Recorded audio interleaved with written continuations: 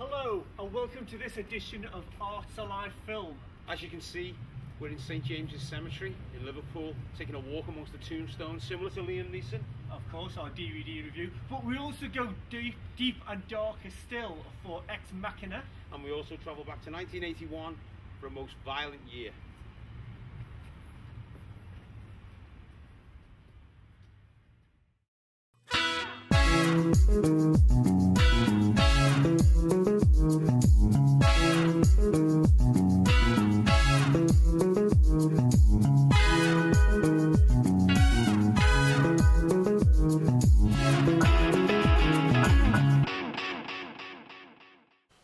Okay, first up, Ex Machina.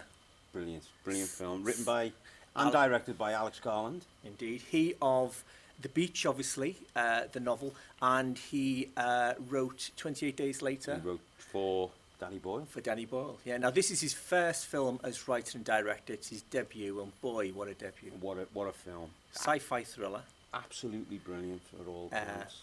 Domhnall Gleeson plays a very talented coder who works for the biggest internet company in the world. He's won a competition. Won a competition to spend the week with his CEO, a millionaire, at his mountain retreat. Nathan, played by the amazing Oscar Isaac. Yeah, God, what an actor. Yeah, brilliant. But more about him in a minute. The location itself is fantastic. Filmed in Norway. All the exteriors are filmed in Norway. It's in the mountainous region. Beautifully done.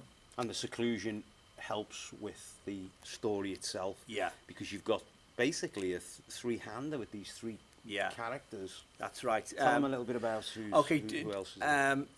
Domhnall finds out once he meets his he meets Nathan that he has to participate in an experiment, that he will be interacting with a piece of artificial intelligence, a robot, for want of a better word. And it's all about reading each other's emotions. Absolutely. The test is to see if the AI is perfect, isn't it? Yeah, There's and of course. a particular test he has to, the set of questions he needs to speak to Ava, this robot. Beautifully played by Alicia Vikander. Absolutely, yeah. Yeah, really finding the stride. Oh, yeah. Now, Alicia, of course, we spoke about a couple of weeks ago in Testament of Youth, which we didn't quite get. Very aloof, very cool. Yeah, perfect for this. But perfect for this. She pulls it off beautifully. So this drama then plays out with this this computer programmer talking to Ava each day and a set of questions. But you know Nathan, the inventor of AI, he's got a different a hidden agenda. A hidden agenda, and that slowly comes to the surface.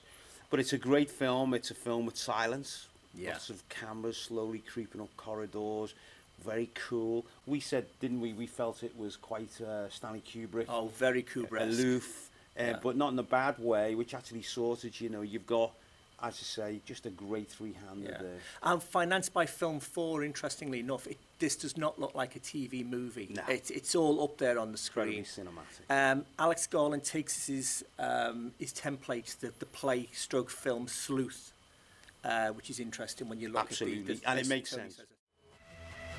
I think it's the next model that's going to be the real breakthrough. Well, what do you do with the old one? You have to help me. One day the AIs are going to look back on us, upright apes, all set for extinction. Is it strange to have made something that hates you? What were you doing with Ava? So, next up is A Most Violent Year. What did we think of that, Tony? Yeah, excellent. I was going to say crime drama, but that's not quite right. It's not, is it? It's a difficult one to sort of put in a box, this one, and all the better for it. J.C. Chandor directs. This is his third film. You might remember Margin Call with Kevin Spacey and Jeremy Irons, or All Is Lost with Robert Redford, a one-hander out at sea on a boat. This guy is a real talent. Okay, the story, Toe. Well, the story takes place in 1981, and it takes its title from, statistically, it was the most violent year of New York's history. Yeah. So you have this sort of palpable sort of violence going on in the background. Everyone, there's a tension there, isn't there? And of course we've got this immigrant, Abel Morales. Now the name Morales, Moral, it's all in the name. Played by the great Oscar Isaac again, and he is fantastic. Double take, and you see Al Pacino in this. Throughout, to me, we could see echoes of Carlito's Way in his performance. The Godfather, Serpico. Absolutely, but in a great way. Yeah, indeed. Chanda directs like a cross between Martin Ritt and the great Sidney Lumet. Absolutely. There's Prince of the City in there, Serpico. The city is a star in this movie. Location is everything here. But the drama comes thick and fast. It's about, as I say, Abel is an immigrant businessman who's trying to start up his business and expand. He's into oil, isn't he? He's into a heating oil business. Yeah. But he's plagued by corruption, dishonesty, and it's palpable throughout. Yeah. How can you keep any form of honesty and conduct your business when everyone around you is doing everything to undermine what you're doing? Indeed. Can you actually rise above that? Are you able to? I think that's where the Michael Corleone thing comes in, because if you remember in The Godfather, Michael Corleone fought to try and make his business legal. Well, here Abel tries to keep everything on the straight and narrow. He's persecuted by the DA. His wife, great performance by Jessica Chastain, who may or may not be Lady Macbeth, we don't know, but it's a fantastic film. The great performances throughout. Absolutely the cinematographer, who is Bradford Young, he shoots it like Gordon Willis of the Absolutely. And what's brilliant about this, a lot of the iconography, the set pieces, you'll think you've seen it, and just where you think you go, oh, I know where this is going to go, it takes you to a completely different place. So well worth a look. 2 hours well worth your time. Absolutely. Yeah, go and see it. Okay, well, that's it for part 1. Part 2, we get out and about. Hence our winter attire, where we go walking amongst the tombstones. With Liam Neeson, no less. Yeah, and we also talk to Liverpool filmmaker Roger Appleton, who won't be amongst the tombstones. He's in his office, indeed. It's warm in there. Okay, see you then.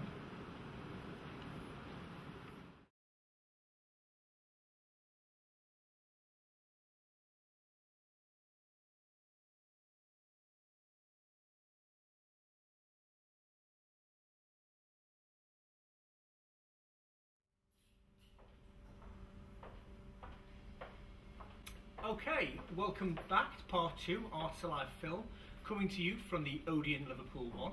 What have you got for them now, Tom?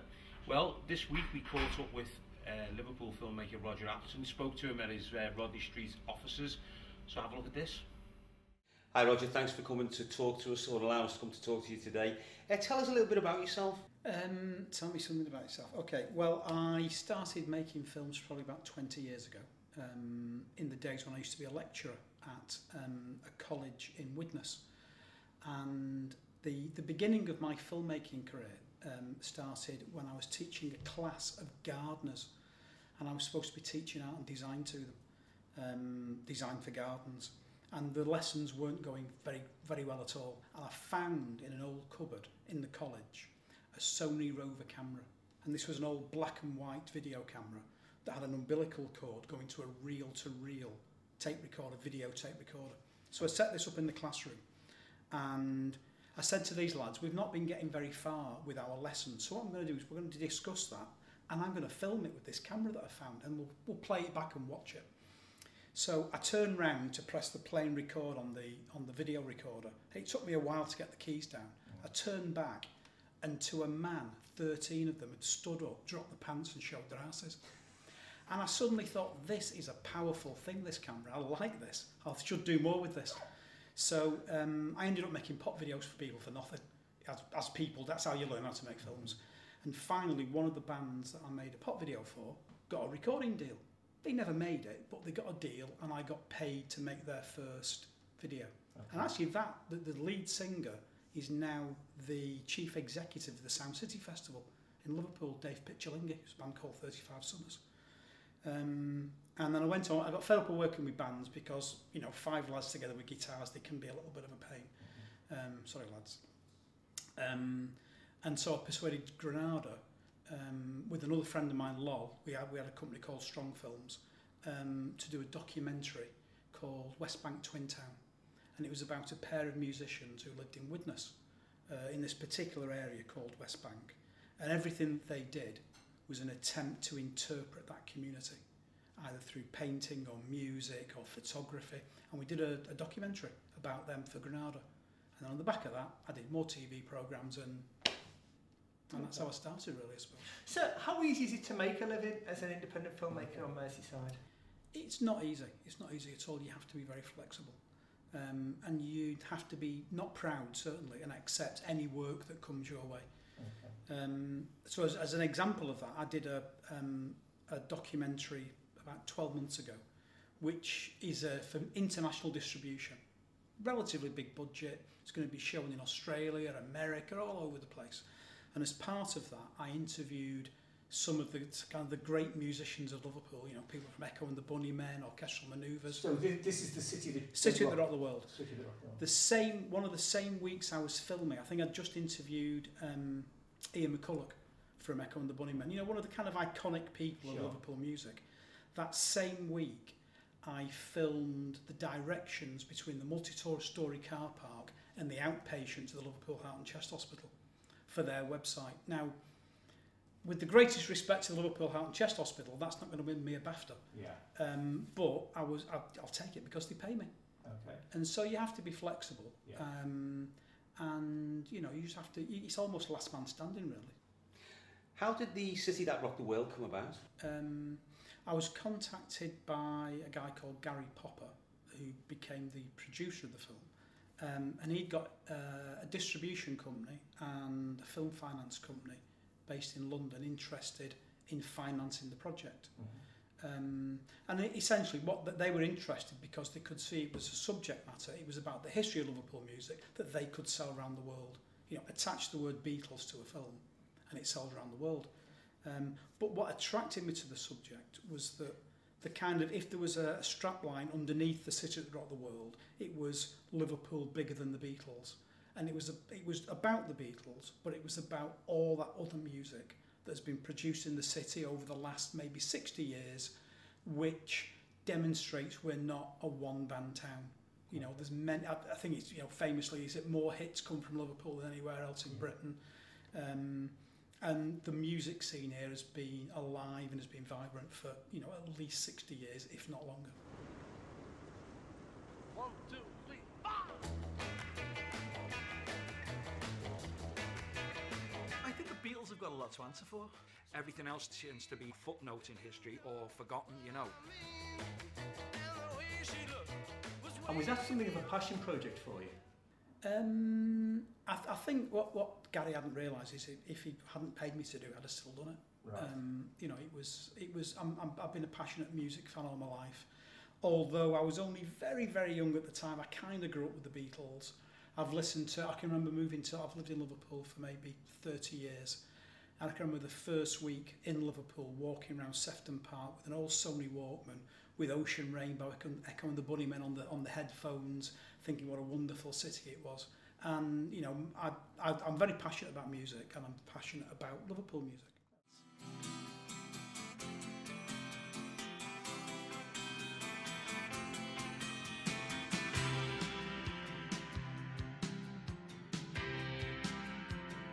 Stab a sorry heart with your favorite finger. Paint the whole world blue and stop your tears from stinging. Hear the cavemen singing, good news they're bringing. Any future projects you could tell us about? It's interesting how projects come about, really. This is a project that's actually being done in conjunction with Lancaster University, and it's a documentary about precarious living. The idea is that people who live precariously have to cope with all sorts of difficulties in life. It's a day-by-day existence. You know, you never know where the next meal's coming from. And what a guy from Lancaster University, Matthew Johnson, who's an academic there, wanted to do was look at how different communities cope with precarious living. So we've been filming with a community in Ashington, which is about 15 miles north of Newcastle in the northeast of England. It's an old pit village or pit town, which obviously has fallen on hard times because of the issues around mines closing and the difficulties of employment up there. So we've been filming with a group of people there, and we've also been filming with a group of Aborigines who live in and around the Brisbane area of Australia. Aborigines have got a particular precariousness in Australia because of the historical thing of, it was their land and it was taken off them, and there's all sorts of issues and social problems around their communities. So we've done some filming in both communities, and then this year in March the Ashington people are going to go over to Australia for a month to live with the Aboriginal community. So we'll be following that story. And then the Aboriginal people, I think it's in May or June, are coming back over here and living in Ashington for a month. And the idea, I suppose, is that can these communities learn off each other about how to deal with precarious living and what it means for their communities. And unusually for television, we've taken the step of saying to the people and the participants in the film that we're making this film with you rather than about you. And so we've taken we might come to regret this, I don't know, but we've taken the step of saying to them, don't sign your release and consent forms until the film is finished and until we're all happy about the content. That's only fair enough, isn't it? Okay, so future projects, what got anything else in line?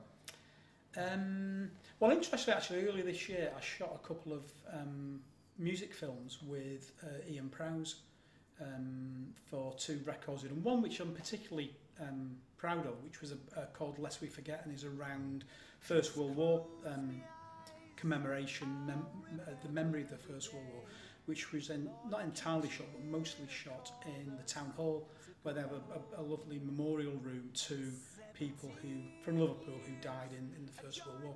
I'm hoping I'm going to do some more work with Ian. And then we're also developing a series of films around John Lennon.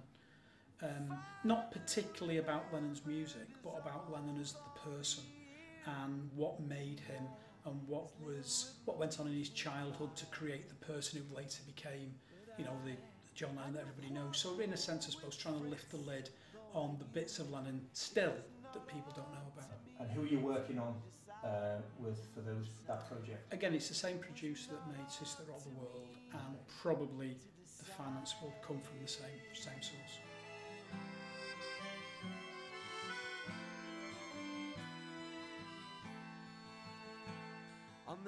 So thanks, Roger. Thanks for your time, and we wish you well with all those projects. Thanks a lot. The call and the holiday atmosphere banish the fears of how many of us would fall. Okay, DVD reviews. This week it's A Walk Amongst the Tombstones with Awesome. Liam Neeson. What do we say about this? Well, it's a modern noir, isn't it? Absolutely. It drips atmosphere. Interesting thing about this, before Liam came on board, Harrison Ford was down to star in this. I would imagine a very different film. A very different film, yeah. It's about moral choices. Absolutely, yeah. Liam plays an ex-cop turned private investigator, also recovering alcoholic, which is important, folks. So, as he says, he does favours and in return receives gifts. Yes, indeed. So it's not the typical private investigator doing it for the hard cash. So he eventually he sets to work with Ray Stevens, putting in a brilliant performance. Ray Stevens, late of Downton Abbey, playing an American drug dealer who Liam initially will not work with because of his connections. But he's there to track down the 2 sociopathic kidnappers who killed Ray's wife. And not just the wife, isn't it? No, not just the wife. These two are quite scary. Yeah, dark villains in this, folks. Be prepared. Yeah. But yeah, Marlowe, Sam Spade, both name checked. Both name checked by One of the stars in there. Yeah, and an excellent thriller. Plenty of twists and turns.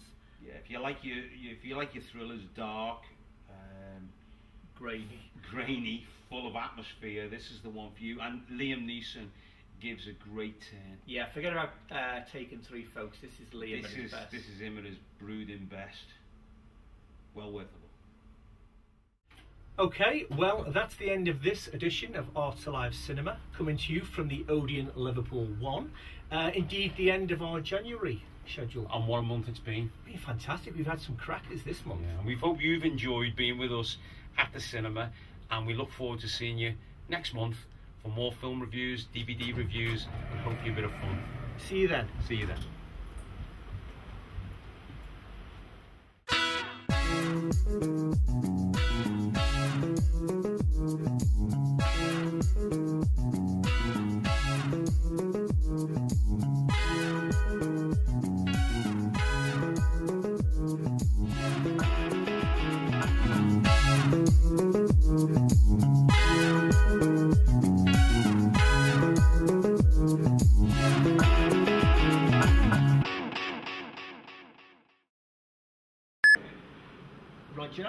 Roger Applebury.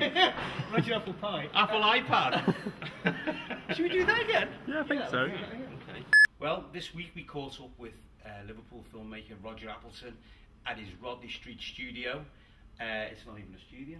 It isn't. It could be. Could be if you knock the wall through. Are we going to do that? Yes, let's do it. Can we do it again, please, Dave?